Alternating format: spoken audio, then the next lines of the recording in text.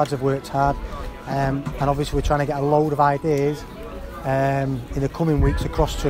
We've only drip fed little bits and they took it all on board. The first half team looked really strong, really good, and some of our passing and movement was very good. We just lacked that little last bit in the box.